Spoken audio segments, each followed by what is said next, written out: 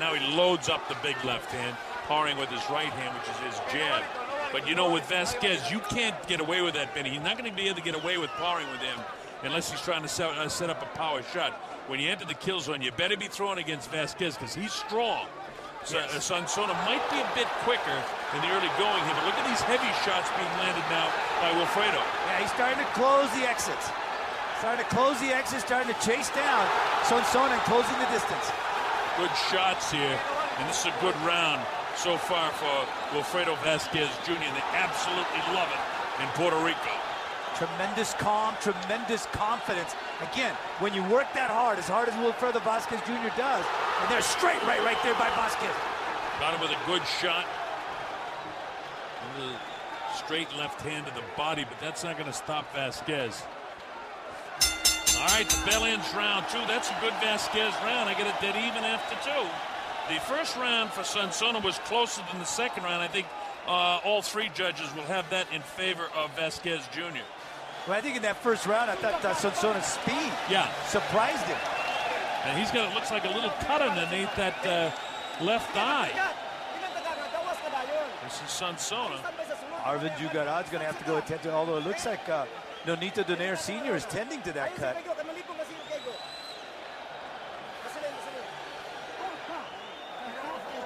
And Vazquez Jr. is dead. And he's telling when he goes down below, come right over the top of that. And this is where he was starting to go ahead and close the distance. There it is, that quick right hand. But look how quick Sonsona is, though. Takes that step back just to get out of harm's way. I couldn't tell from my vantage point how serious the cut is. I didn't see a lot of blood anyway, so... And they just put some pressure on it. But it's not in a bad spot. It's below the eye. Exactly. All right, here we go. Round 3, scheduled for 12. At stake, the vacant WBO Junior Featherweight Championship of the World. That's a super bantamweight level as well at 122 pounds. Marvin Sonsona from General Santos City in the Philippines, taking on Wilfredo Vazquez Jr. from Bayamon, Puerto Rico. We're in his backyard at the Coliseo Ruben Rodriguez in Bayamon, Puerto Rico. And the Puerto Rican fans have turned out en masse to see this guy. However, Sonsona starts out the round pretty good. And right back comes Vazquez Jr. And I've got a dead even, Colonel, 19-19 after 2 rounds. Evidently, Sonsona didn't like the way things went in the round number 2, and he's getting a little bit more aggressive. You hear referee Pabon say, hey, watch the heads, guys. Watch those heads. The last thing we want to see tonight is headbutts. And when we switch to Guadalajara, Mexico for the World Championship fight down there, Romero and Mayol, it's going to be tough because these guys have a history of headbutts. Yeah, the last 5 fights for Mayol have been headbutts. Right now, Sonsona with the blonde streaks in his hair, trying to close the gap with Vazquez Jr. Vazquez has shown a bit more power. Sonsona to this point a bit quicker. He's trying to go ahead and close that distance as Vazquez. Now he's digging the body.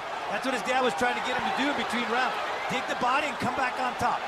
Very successful digging the body and also slipping the punches and dipping underneath the shots of Sonsona. A little bit frustrating now for Sonsona. He, even though he became the 112-pound flyweight champion of the world, this guy is got all kinds of world-class ability, has Wilfredo Vazquez Jr. He's got the bloodline, and he can fight.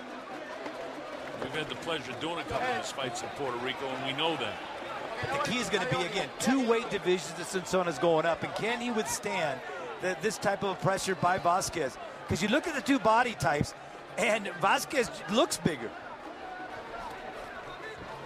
There's the speed again by Sonsona here in round 3. And Pabon says, don't use your forearms to push him off. So Vazquez kind of hunting him down, stalking him, blasting to the body underneath the elbow, trying to come up inside. Pabon real concerned about the heads coming together.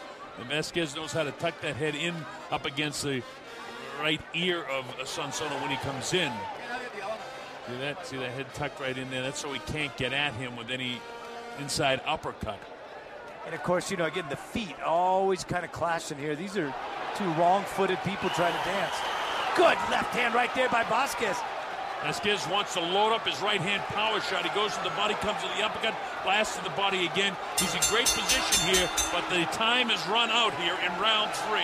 Another good round for Vazquez.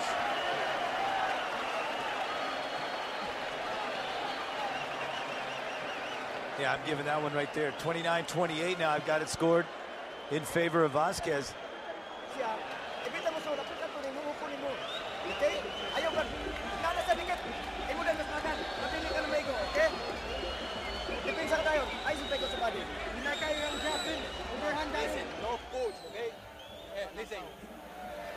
Nothing's being said so far here. Go down low, go down low. Here's some of that action. You're going to see some of the body shots, hopefully here. There. Watch him dig to the body right there. Good left hook right there by Wilfredo Vazquez Jr. against Sonsona. Got him up against that rope. And again, I still say that it's going to be a left punch. If Sonsona goes down, it'll be a left hook by Vazquez that's going to do the job. Because again, Sonsona has a tendency to drop that right hand.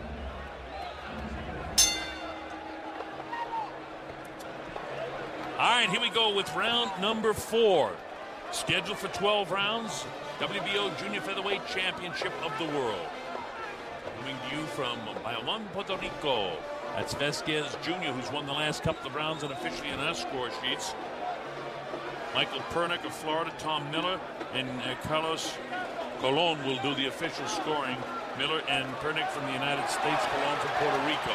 This is round 4. And there's that pattern right there. Vazquez digging the left hook to the body, then coming with a straight right. And now Pebon warns Vazquez about hanging on and letting fly. You see him drop that right hand. Yep. Well, the referee just got in the way of that camera shot, but he dropped the he drops his hand. You're right, Benny. He's going to nail him with the left hook if he keeps going. He just got him right there. This is a tough fight right now for both guys. Sonsona is aware that Vazquez Jr. has picked up the pace in the last couple of rounds. He doesn't want this thing to, start sliding away from him at this early state. He holds on and blasts. He's a tough kid. It is. He knows what he's doing in the ring. At the age of 19, so slick already. But you see, I think he's slowing down now, though. Vazquez is keeping the pressure on him, and the heavier blows have been landed throughout the course of the first 3 rounds, and here into the 4th, that good hard right hand. Look at this, landing shots. He slide down the ropes is what he should be doing. Has that cut open up a little bit more as he comes back with the left hand?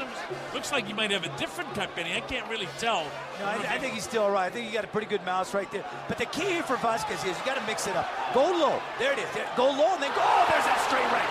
Bottom of a good, powerful straight right. And he hurt him. It looked like a shot upstairs, and then he hurt him to the body. Counts up to 4 and 5.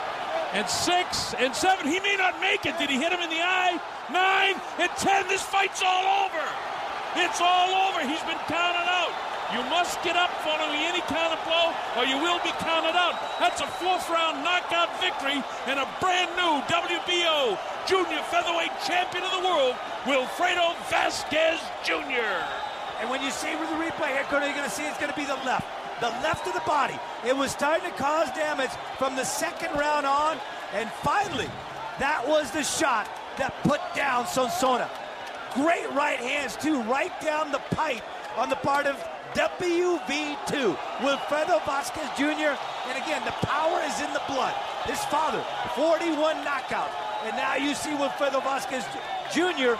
with his 15th knockout in 18 wins, 1 draw. How about that? He's got the belt.